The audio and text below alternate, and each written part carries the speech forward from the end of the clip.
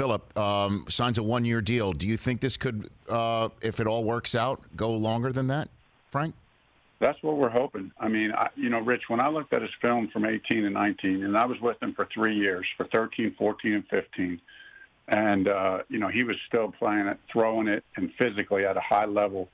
And when I watched every pass he threw in 18 and 19. When they went 12-4, in 2 years ago, and then last year was not a good year for their team.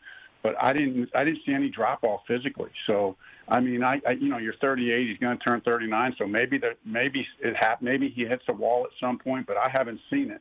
So it's probably good to go year by year. But our intention is, and I think his intention is, hey, as long as he's still playing at a high level, and let's do this thing. Let's see where we can go. We're excited. I think he's excited.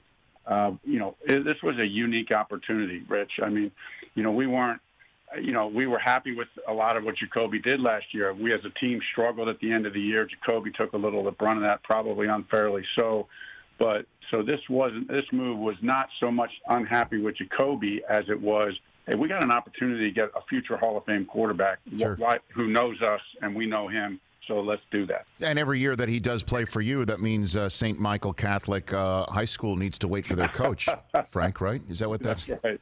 I mean, maybe he wants to pick up. I know his dad was a coach. Maybe he wants to pick up some pointers from you while he's playing for you. Maybe. Well, it's funny. We were actually talking on the phone last night, and I swear he's talking like a coach. But he's always talked like that. That's in his blood, and I'm happy for him that he has a clear picture of where he wants to go. Hey, you watched all the way to the end. Thanks for that. Watch more right here.